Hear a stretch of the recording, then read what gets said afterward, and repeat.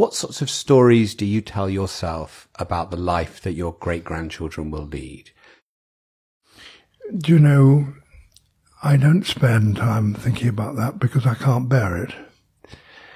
I'm just coming up to 93. Yeah. And so I don't have many more years around here. And I find it difficult to think about what's beyond there because the signs aren't good. And I hope I would be doing what I'm doing and saying what I'm saying, whether I spent time speculating about how awful the catastrophe might be or whether I don't.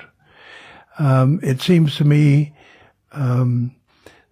unnecessarily specific. There is a profound moral reason why we're doing what we're doing. And it's not restricted to morality about other human beings. It's morality about the world.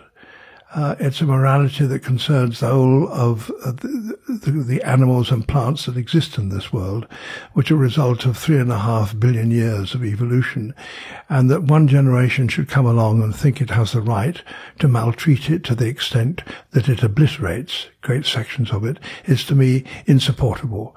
It's not a question of argument or of calculating how bad or unbad it is.